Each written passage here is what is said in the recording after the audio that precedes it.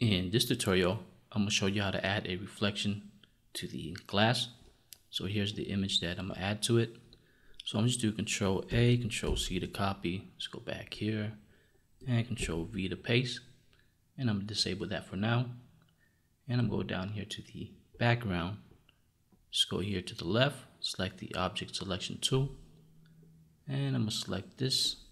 And I'm just go down here, create a new folder. Select the mask. And just name that class number 1. Let's go down to the background. I'm gonna do the same thing. Make sure the object selection is selected. And I'm gonna select this one.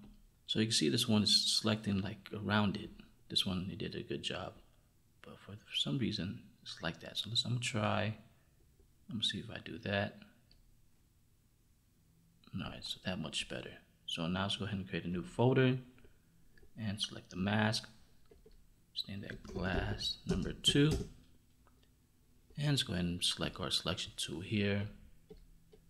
And here's our image that we want to put on the reflection. I'm going to right click, convert to a smart object. And I'll put this inside the class number 1.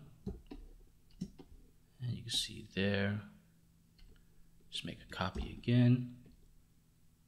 And let's put it into class number 2. Don't want to move all that, just this one. So kind of like that. So the eyes here. And let's do Control T. And let's right click, perspective. Just add a little bit of perspective to it like that. Same thing here, Control T. Right click, perspective. Maybe like that.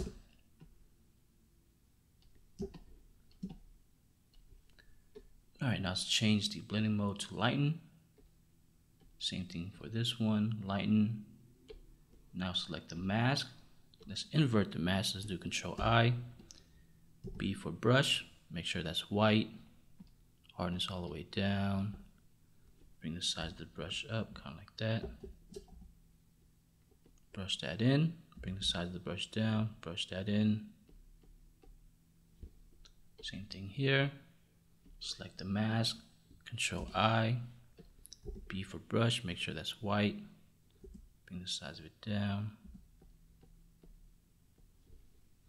Now if you want to move any of the image, say glass number 2, uncheck this and make sure the selection tool is selected, and you can move that around like that, but I'm gonna leave it like that. Same thing here, you could uncheck that, move that around. But I'm gonna leave it like that.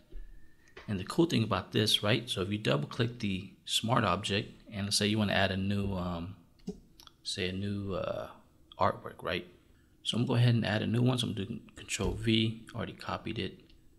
And I'm just hitting Control T, bring the size of this up and bring that to the middle. And when you save this, it should update here. And it's kind of hard to see, but let's go class number 1, Control T, hold Shift and Alt, bring the size of it down. Same thing here, Control T, hold Shift and Alt, bring the size of that down.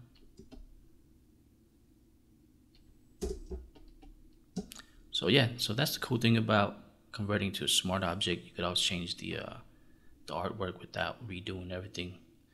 So that's how you add an image to a piece of glass.